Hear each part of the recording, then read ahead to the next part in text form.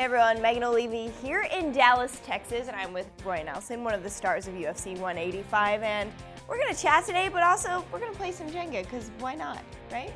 Hey, it's another game that I can win. I'll let you have the first move since you're very confident.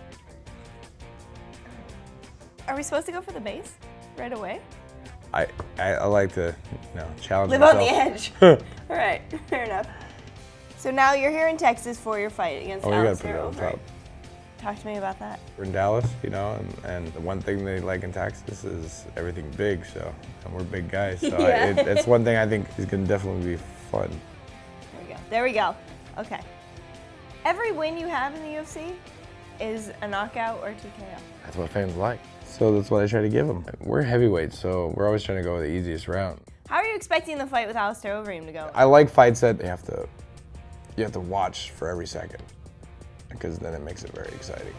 Is Alistair a guy that you've wanted to fight for a long time? Yeah, ever since when he fought Brock, he was coming off being a Strikeforce champ, K1, Dream, Right. the whole 9 yards. And anytime you're, trying to move ahead in the pecking order, you always want to fight the best guy in the world.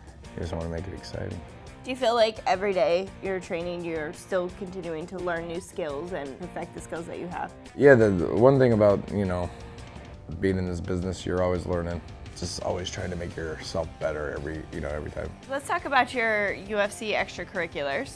Besides being one of the best fighters in the world, you also are now in movies. Tell me how this came about. It's kind of like a full circle. It's kind of actually the reason why I actually got into doing martial arts, is I wanted to be a B movie star like Billy Blanks. It actually just lucked out, and it was Scorpion King 4, which I thought was, gonna be, it was really fun. I gotta be my own stuntman. I got to do sword fights. It was actually really, really, really cool, and it was exciting. So I thought, hey, why not? I could do this. Why did I pick this one? What was I thinking?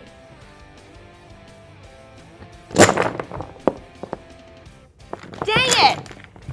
I really thought I had it. I thought this is where I beat Roy Nelson at something. Before I let you go, you just kicked my butt at Jenga. I want to know your prediction for your fight on Saturday night against Alistair Overeem at UFC 185. With every fight, my hand raised, but as heavyweights, we always promise fireworks. I'm looking forward to it. Roy Nelson always puts on a show. Can't wait to see you back in that octagon. Best of luck to you. Thanks. Thanks, and congrats on winning. Not bitter.